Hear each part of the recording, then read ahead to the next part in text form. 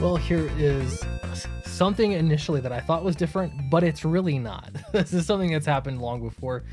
If you really think back in the comics history, there were all sorts of gimmicks, strange like media connected comics for the sake of promoting other media. Like, for example, this O.J. Simpson's paper. It was a comic book with just the worst possible logo I've ever seen in my life.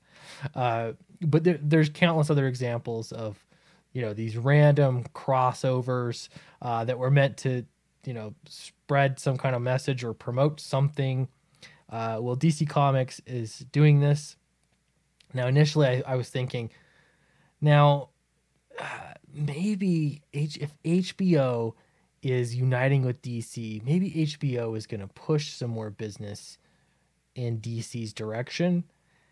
But the more that I look at the actual facts, the specifics of this instance, it makes me realize it's really DC Comics making a book for HBO. It's not really going the other way around.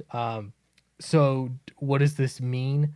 Does it matter? No, this is this is basically what we have here. It's just another O.J. Simpson's papers, uh, guilty or innocent. Any number of kind of comic ventures like that. So this will just be a little footnote in comics history. I hope I'm wrong. I really hope that this ends up being, HBO and DC sharing some kind of universe together, and they sell lots of comics, and everyone reads comics, and the world becomes a utopia of comic book readers. But if I'm being honest, I don't think so. I mean, it's not a bad thing. It's just, it is what it is. All right. So here into this article, which by the way is far more cynical than I'm being, I'll have you know. The headline for this is DC is making HBO Max inspired comic books for some reason. Corporate synergy is the subtitle. All right. Okay. Well, we'll go with that. All right. So it starts, in addition to its originals and exclusive HBO Max, now has an original digital comic book series as well. Warner Media partnered with DC Comics to publish To the Max, which tells stories about everyday people achieving their maximum potential, according to a Warner Media statement. Ordinary people reaching their maximum potential.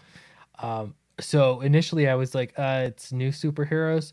Then when I started reading the description, just from a comic reader's perspective, this does not really interest me in particular, because there are already superheroes that are just, better, perhaps. Like, I don't understand why, but that's okay. We'll go with it. Here we go. And if you can tolerate some groan-worthy puns, there's an opportunity to scour the comic for promised Easter eggs that are nods to HBO and Warner Media series, because we need that in our life. All right, so it goes through some of the superheroes. Apparently, there are 3 individuals that all go to some magical dog named Max that helps them reach their full potential. They each get superpowers. We have a school teacher named Hector who learns to fly and ventures into outer space on a rescue mission. Scuba instructor Brian is sent to Singapore to save innocent people from a deadly storm. And Olivia is a down on her luck stand-up comic who must stop a robbery at a Las Vegas casino. I am genuinely kind of confused. I just don't get it. So 3 books, looks like, I think, number 1, number 2, number 3, but they're about 3 different heroes, same storyline, same continuity, and same magical dog that has given them new life. So there we go. It is digital only. This will not be print. Digital only. Comics are now available at free at dcuniverse.com. Now, a lot of people, you might speculate, hey, this is the big plan to start getting people to buy comics. Probably not. I'm guessing that this has actually been in the works for a little while, because there's a little bit of a lag between when ideas are conceptualized and when they actually get published.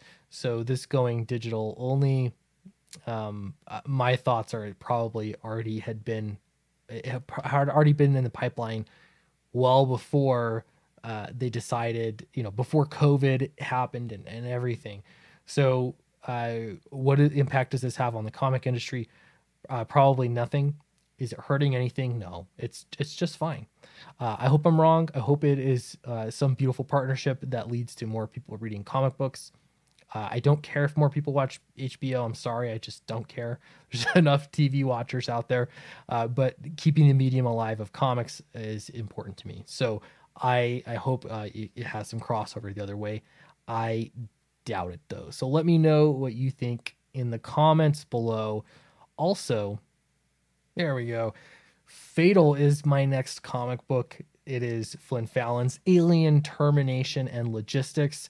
This is a really great sci-fi story. I'm really, really proud of what we've done so far. Charlie Snowden's the artist. He is fantastic, and his work and effort and just pure raw talent cannot be understated as far as this book goes. He's just phenomenal. You're going to want it. I'm going to post this in the link in the description below. Join my mailing list, join the pre-launch page. It's all the same, but this will get you, you'll know exactly when this is coming out, and you'll get special offers emailed to you once it is out. So check it out. Really stoked about this, and I think that you will be too. Check out the pre-launch page, and I'll see you in the next video.